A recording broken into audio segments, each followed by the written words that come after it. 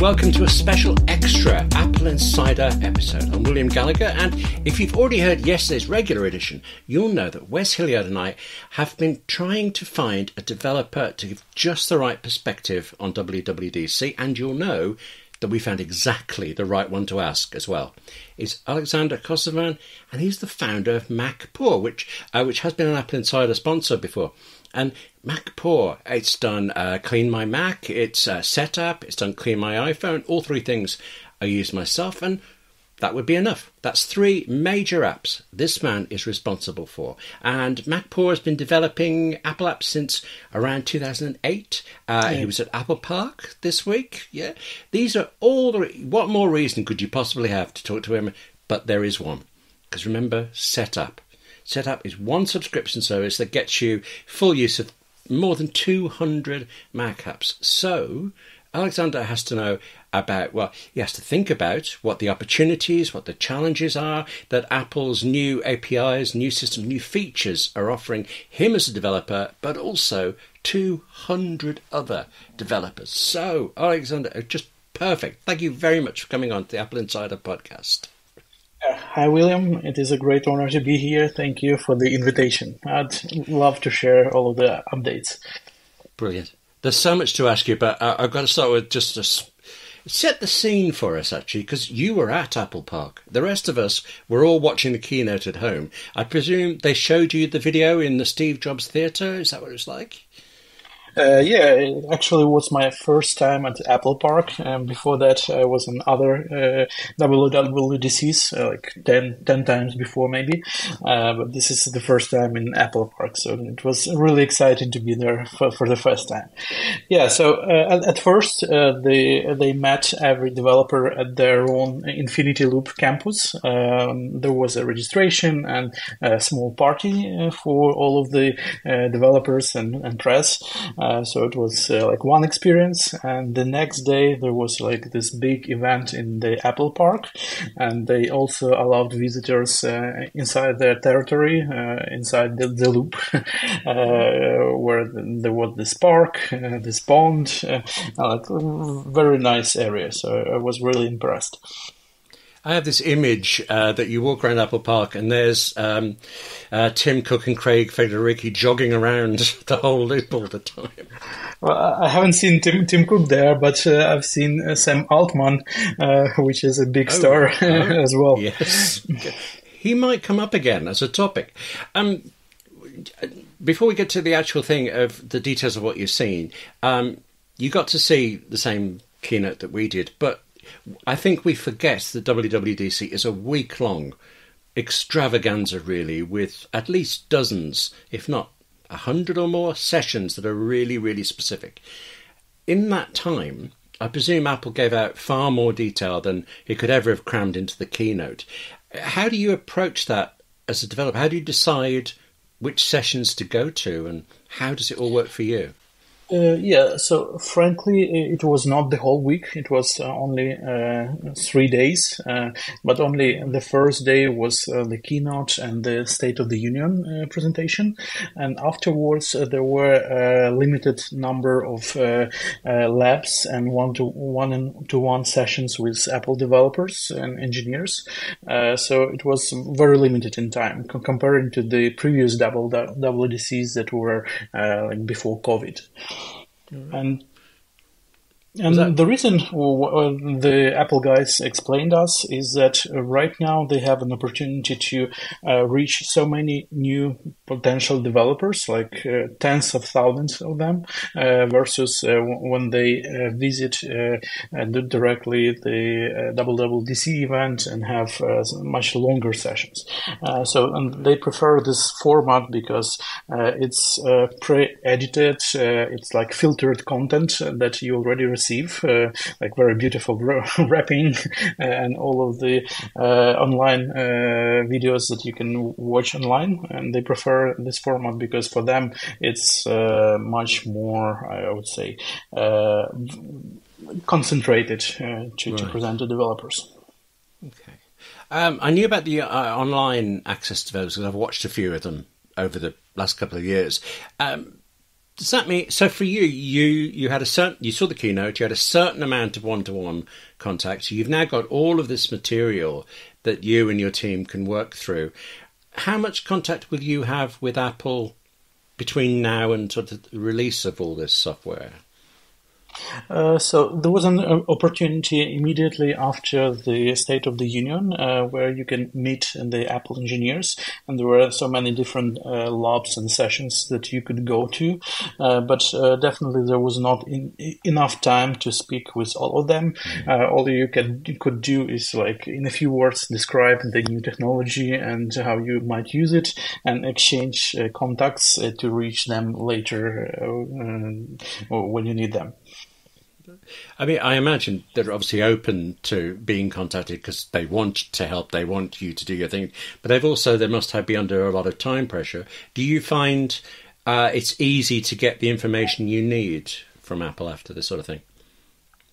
Well, we'll see, because I definitely was not able to get all of the information during the labs, because even the Apple engineers were quite frustrated because they still were not aware which information they can already share, which is still under NDA, so they had to check with their managers or policies, I don't know, so they were not willing to share all of the information. So, but we'll see later.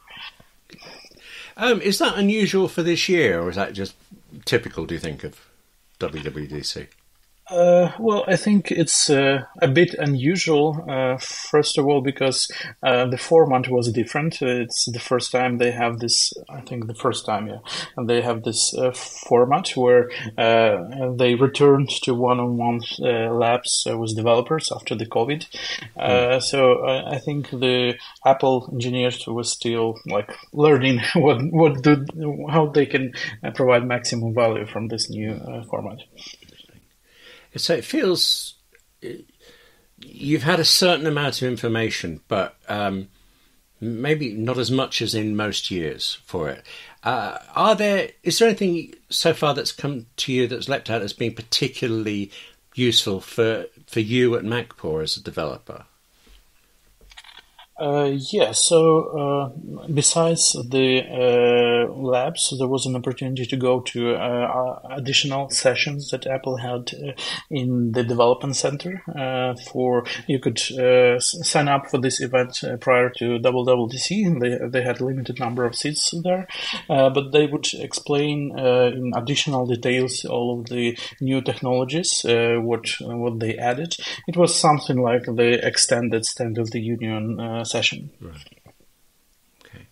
Interesting. It feels like you've got to think very quickly to decide what to ask them in the limited time that you have. Is that right? Yeah, personally for me, I noted all of the interesting new technologies, and I want to learn more after the WWDC week to see the documentation, to see additional sessions. So I definitely didn't have so much time during that week. Well, actually, let's talk about the notes you made then of the things that leapt out at you. I mean, Apple Intelligence is the obvious big one. Did you have any thoughts about how you could see that working with your apps? For sure. Personally, for me, this was one single most important update that Apple released. Frankly, we were expecting that Apple would announce something like that. They have been going to this for a while, like with Apple M processors with additional machine learning cores. So I was frankly expecting that they would provide something locally on the machine for large language models or some additional intelligence, and this is the most interesting part. I think that we are really as a technology going through a new industrial revolution, which is AI revolution, and I believe Apple is one of the key players in this revolution, because even though they might seem very slow adopting these technologies, but in the same time they're like very fundamental and approaching it like an ecosystem that others could build upon. So they would provide tools for like local machine learning models powered by Apple Silicon, which other developers can build into their products and benefit from that. So I think this is like one of the greatest announcements that we have been all waiting for. There's been this odd sense that Apple has fallen behind the industry in AI, but we know that it's been doing neural engines. We know it's had machine learning for a decade or more or things. Do you feel that perception is right, that Apple is trying to catch up, or are we all wrong about it? Well, I think that they're a company that they are planning their releases years ahead. So they were preparing the hardware first, then they were preparing like some basic technologies, like for example, machine learning tools in their APIs. And right now they are releasing something on top of that, which is very logical and will be much better integrated into the ecosystem than any other player. You said, though, that you were expecting this. I know we all were. Was there anything in the way Apple has done this that surprised you? Well, definitely they made a huge accent on the privacy approach. I think being able to use local on the device language models is a single most important thing to allow the high volume adoption of these technologies, because not everyone, even frankly me, like to send our private information to OpenAI, for example, ChatGPT, in order to get some answer. I still consider that they can learn something from it, and sometimes it will pop up in some places you wouldn't expect. So I think the privacy approach that Apple introduced is the right way to go for the all of this artificial intelligence thing. So it's a big update, I think. There is an argument that Apple is actually playing it safe, and that therefore its AI features won't be that good, won't be that interesting. Do you subscribe? You don't sound like you subscribe to that. You think they're doing they've taken the right approach? I think when Apple introducing some new technology or tool or app, they usually do it for the very mass market because they have a large audience, and it has to be appealing for this audience.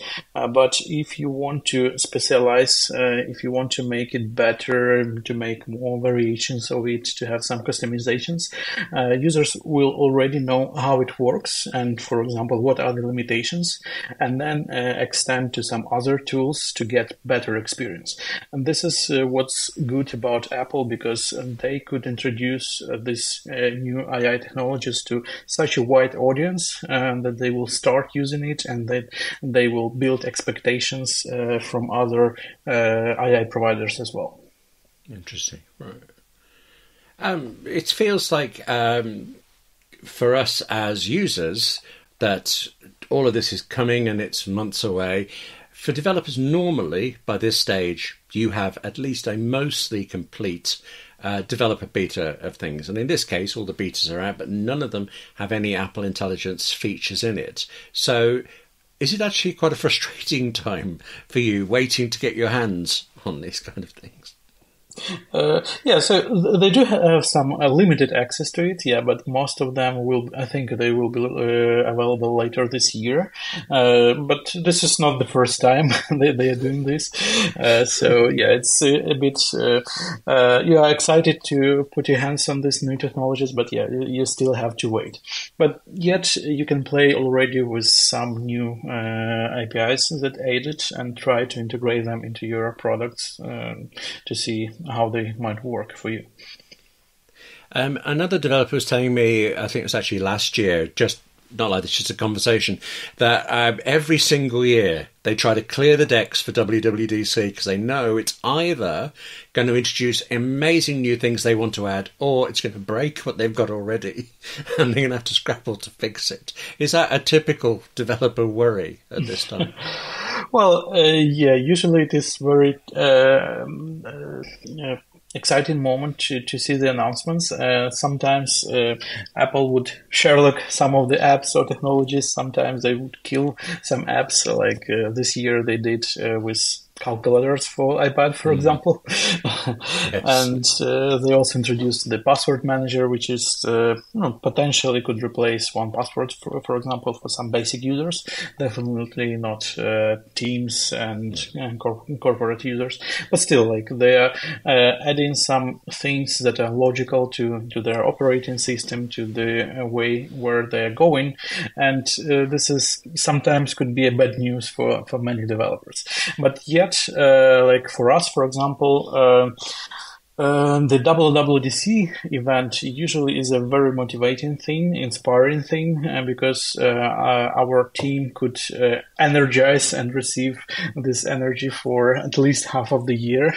And we know, okay, what we should adopt, what technologies we should adopt in our products, what exciting updates there will be in operating systems, what developer tools they added. And this is like really exciting moment for the innovations. I think of it every time WWDC comes around. I think of the features that I'm interested in that I'll use and all that, and I can imagine, because I have developed in the past. I can see that I would just enjoy playing with the new things to see what I could come up with.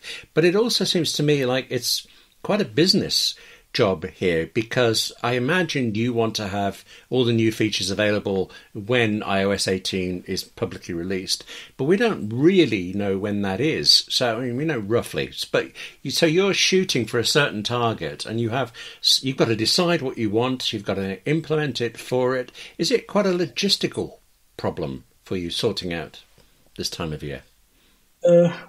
Usually, if you don't change anything, your app will still continue to work. But of course, you will lose some competitive advantage, and you will lose some opportunity to be featured by Apple on the App Store. So it's a good motivation to start doing things and think how most effectively you can use all of the new announcements to introduce them into your products as well.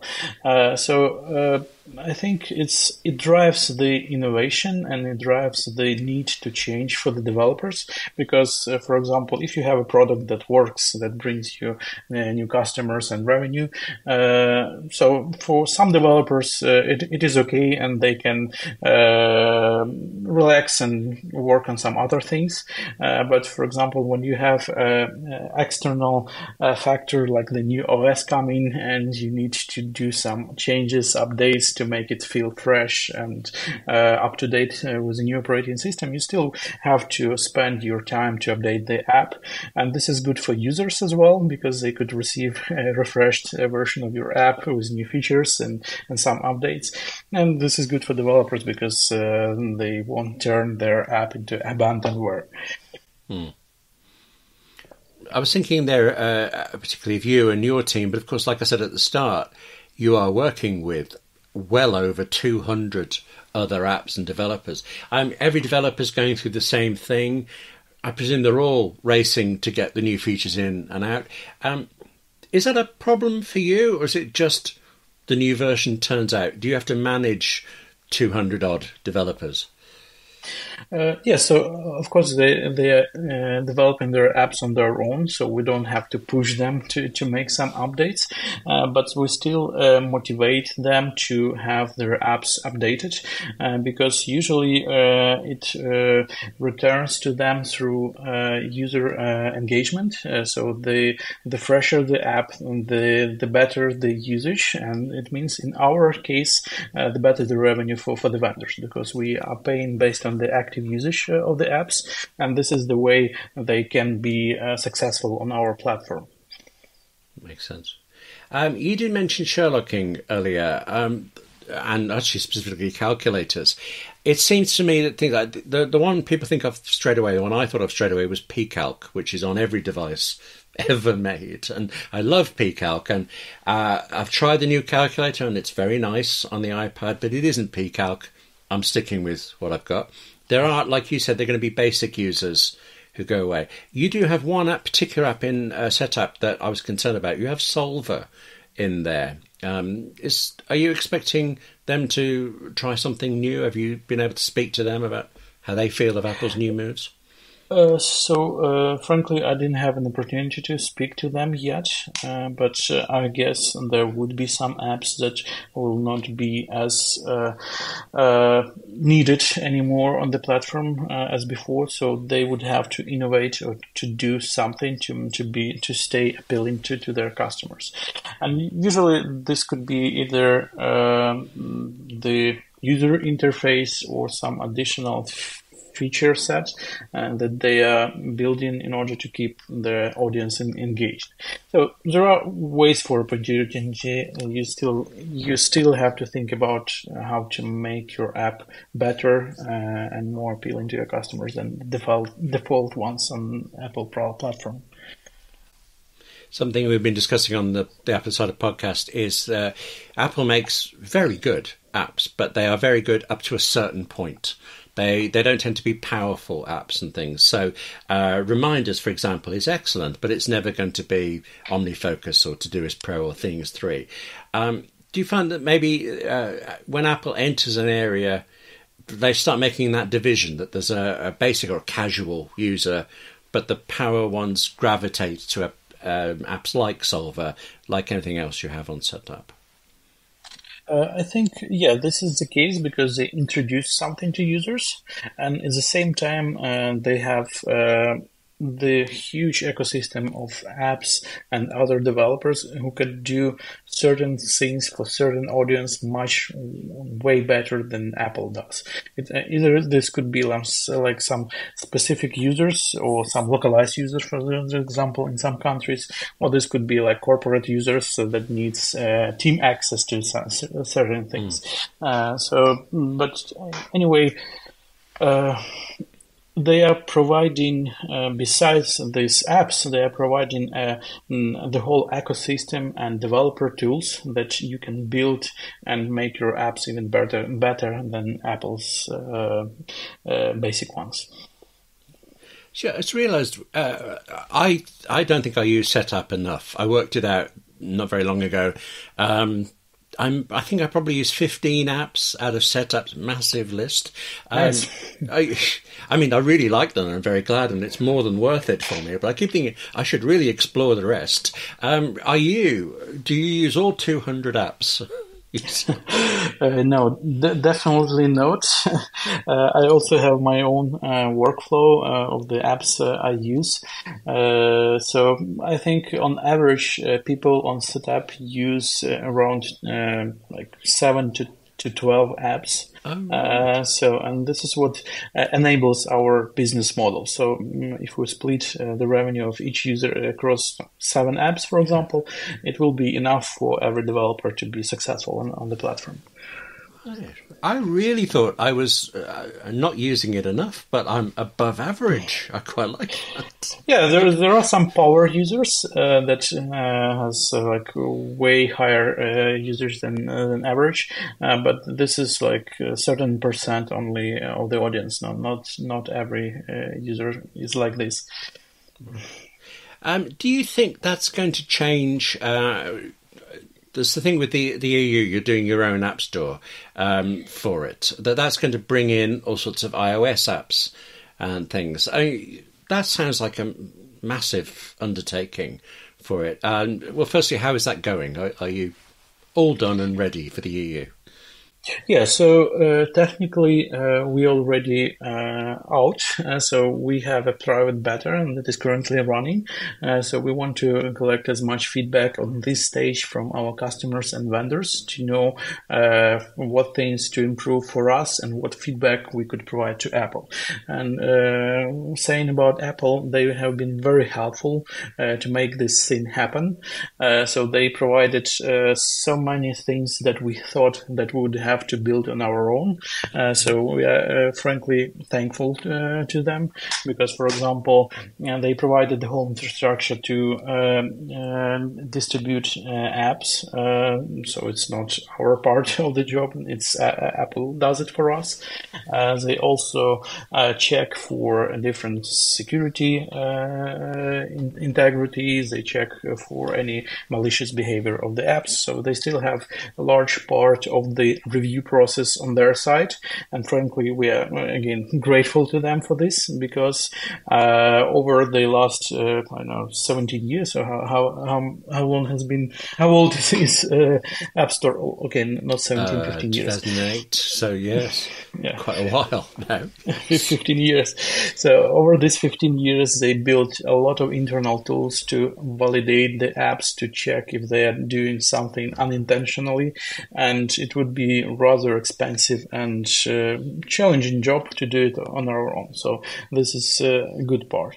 The bad part, we're still not very happy with the user experience of getting the third-party marketplace on the iPhone at the first place, because there has been too many steps, too many screens that users have to go through in order to get this working on their devices.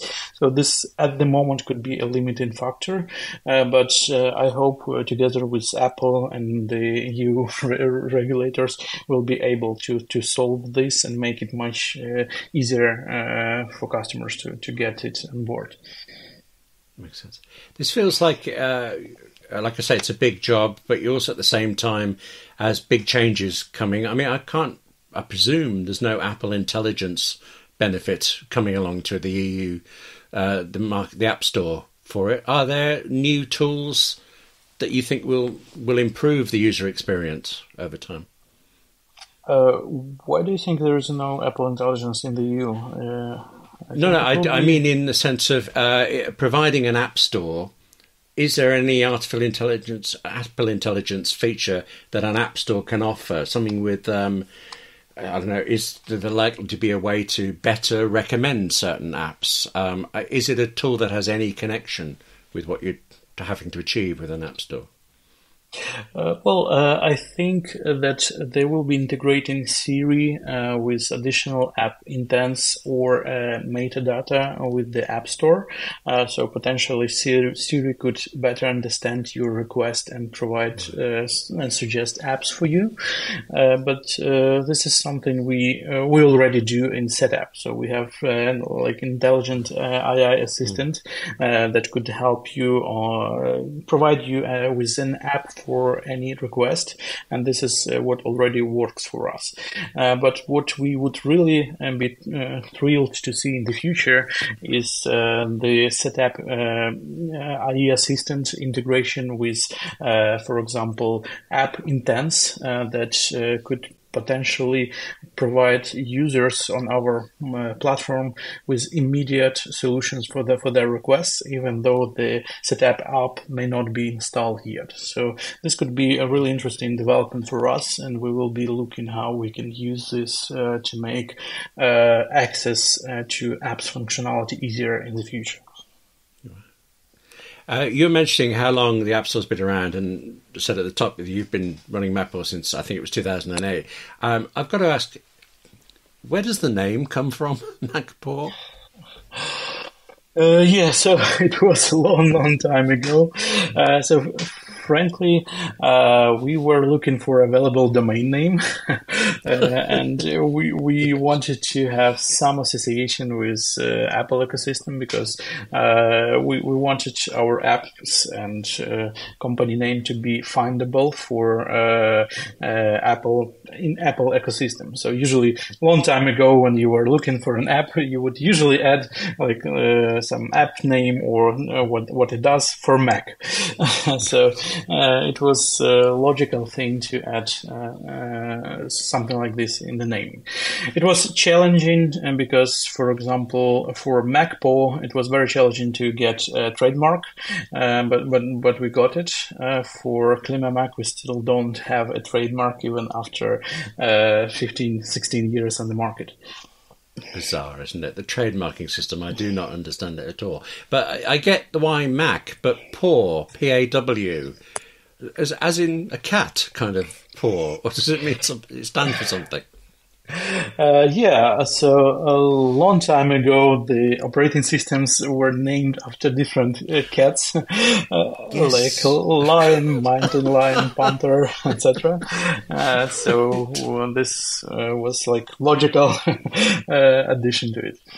That makes sense. Oh, I love that. I love as well. There's a name like Setapp. I mean, you know, it means a set of apps, but you don't think of that. That's its name. And MacPaw is a name. It's like you don't think of Biro and where that came from. It is. It's like eBay.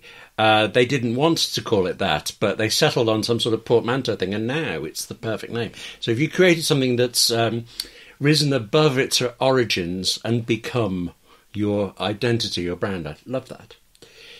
But as I understand it, as well as developing Setapp and all of this stuff, you also have a rather spectacular collection of Apple devices about Paw. Have I got that right, or am I totally wrong? Yes, you are correct. We basically have every Apple device ever developed, except the Apple, the first Apple one. Right. I've been trying to get that on the auctions, but the price went too high, like $7,000 per this device, and there is like only 700, I think, of them in existence. So it's quite rare beast. See, the thing is, you say that you run a hugely successful company, it's very big, and I can see even if you had no interest in software at all, you could be interested in the business and it could be your passion. But you say something like that about the collection, and I think you really are a Mac guy here. You are an Apple guy at heart, aren't you? Yes, I am. Basically because it is my passion. I think that my career, my life journey is very well connected to Apple because when I was a student, I was once introduced to Apple, and I stayed with Apple after that for my lifetime. So I think this company, the philosophy, the Steve Jobs example, it really affected my way of life, my business decisions, and the company. So I'm very grateful to Apple for being here for the humanity. Nice word. But you said there Steve Jobs as an inspiration for it. What are the kind of things that you feel he brought you and us through Apple? What's helped you in that way? Well, the main thing I think is the approach to how they build products. He's thinking about the design of the products. It's not only the way it looks; it must look great, but only but also the way how they work. So it really goes together, the UI and the UX, and it's not only about the software, but it's the whole user experience from, first opening the Mac when they bought it to installing, uninstalling some apps and using the whole ecosystem. So It's really amazing, and I think many companies can learn from that how to make their products better. Because unfortunately, over time, some profits becomes the priority, or some rapid product changes become the priority, and they are forgetting about the user experience, which is very sad.